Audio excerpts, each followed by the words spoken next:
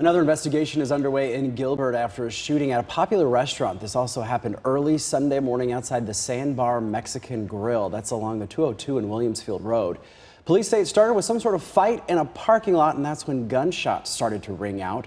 We're told that a 27-year-old showed up at the hospital with a gunshot wound. He is expected to be okay, according to police.